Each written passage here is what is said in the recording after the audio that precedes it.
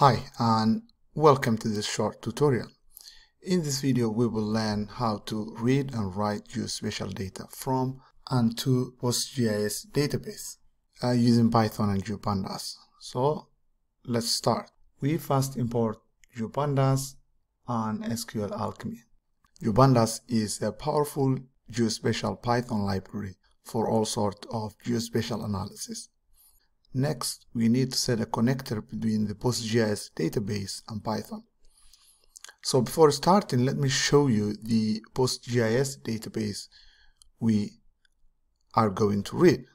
I like using bgadmin, but some might prefer to access the database from a command line.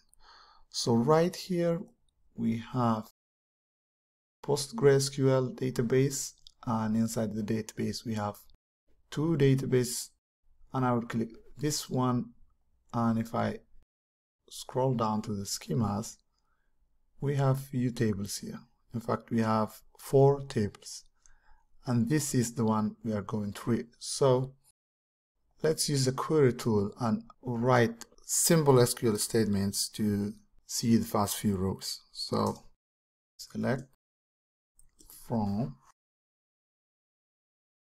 and run this.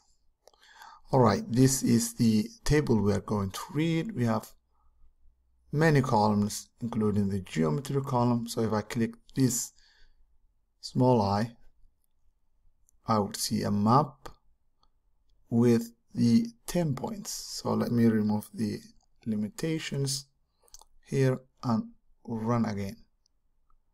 Now if I click this one, it would take some time to fetch all the records, and there we have all the Airbnb listings in Barcelona.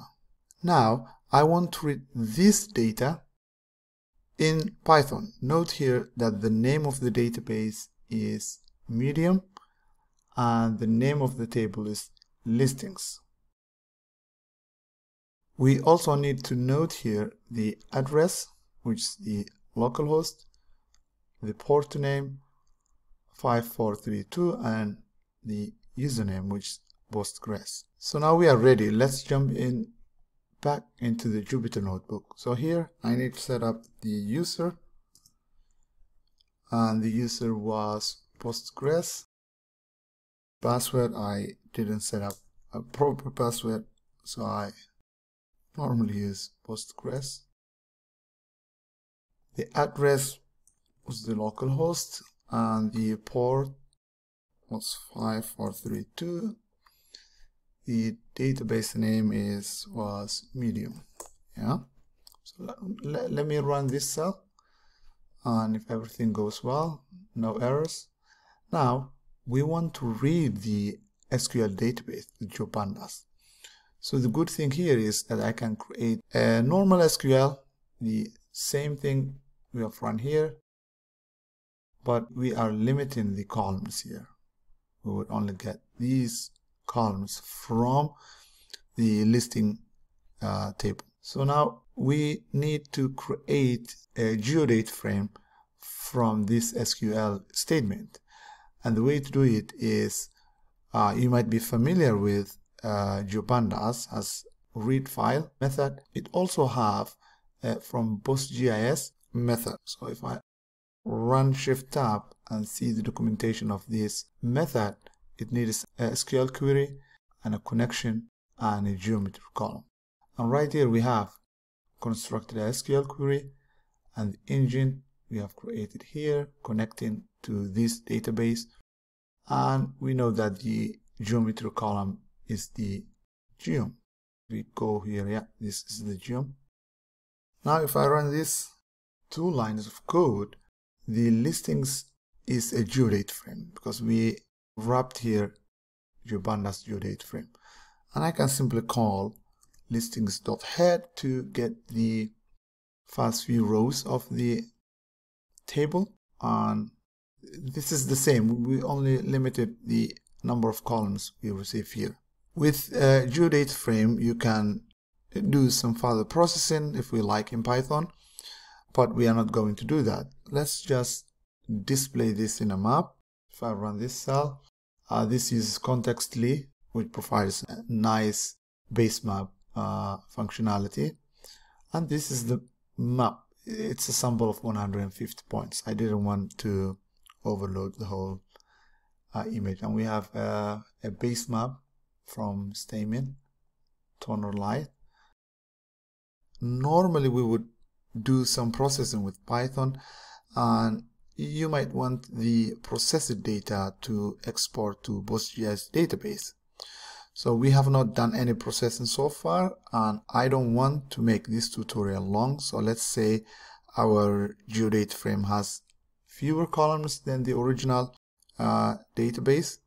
Obviously this is not optimal, and I only want to show you that you can export your data from Python to PostGIS. All you need is just to call the geodata frame listings we have to PostGIS, and here we need to provide a name.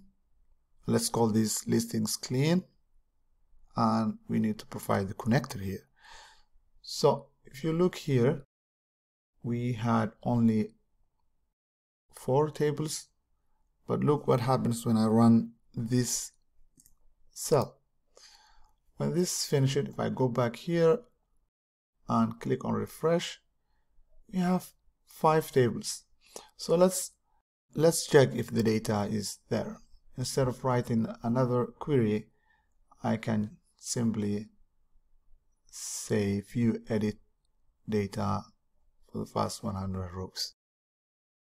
Right here you see the new clean, we named it clean, the new listings clean table, and this was the original with many columns. That's it for this tutorial.